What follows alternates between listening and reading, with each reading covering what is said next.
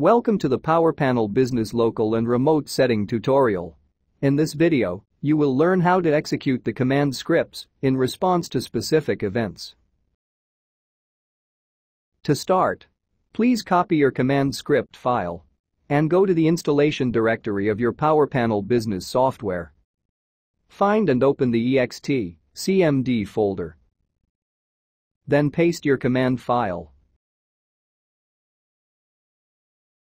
Next, log into PowerPanel Business. Then select Setting and click Advanced.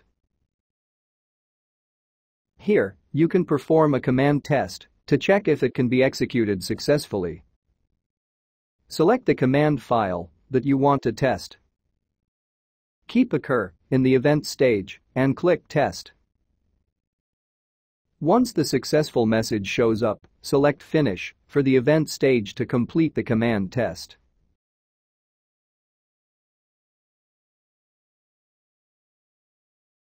Depending on your device type, PowerPanel Business provides different system and device events for you to execute a command. To configure the setting for a system event, check the active box.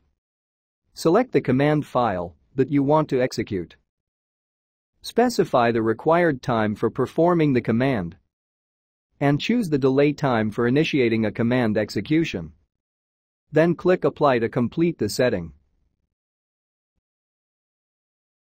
Repeat the same procedure to configure the device events that you want to perform with a command file.